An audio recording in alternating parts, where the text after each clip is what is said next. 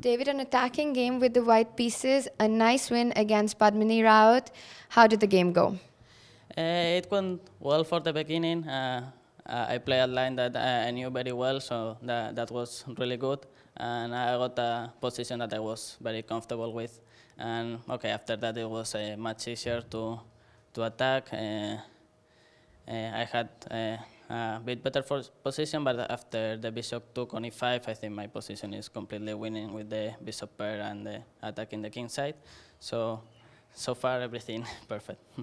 Right, now David, last year here you had a fantastic tournament, a great run. It went really well for you and you're back here this year. How's the year been for you in the middle? Well, it wasn't as great that was here last year, but okay, I had some bad tournaments, also some good tournaments. But yeah, I'm come with motivation to play a good tournament here. It's always nice to come to Gibraltar again, so I expected to do a good tournament here. You like it here? Yeah, of course. As I say, it's always perfect to the tournament, the organization, and okay, I always have a good result, so that's the most important. And it's also good feeling to start with a convincing first round win. Yeah, sure.